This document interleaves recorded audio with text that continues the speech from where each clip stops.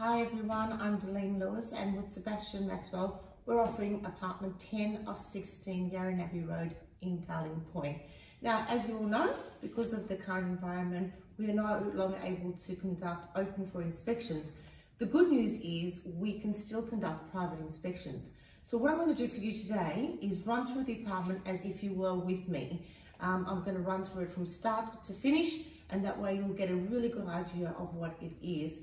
You can also cross-reference it with the floor plan. We have the floor plan on our website, on domain and real estate as well, so you can easily access the information.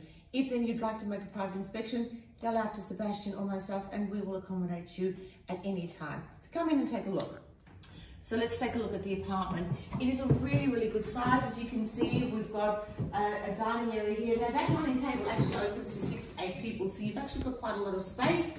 It adjoins the lounge room, which is beautiful and sunny, and the renovated kitchen. Now you can see it's got tons of bench space. It's got an eat-in facility and floor-to-ceiling cupboards, which is great.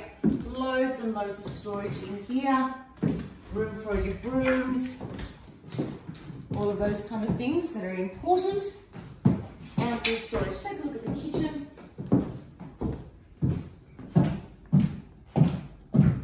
Lovely wooden floorboards, high ceilings, windows that let in a lot of sunlight and a lot of natural air as well. It is a really pretty apartment. So let's take a look at our bedrooms. You have 2 double bedrooms.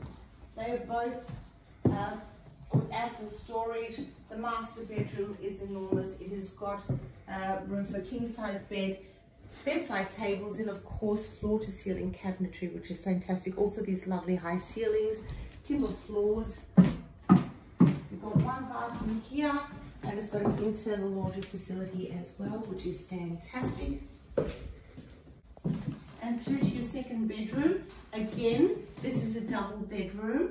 And at the moment it's a kid's bedroom, and it's got a study facility as well.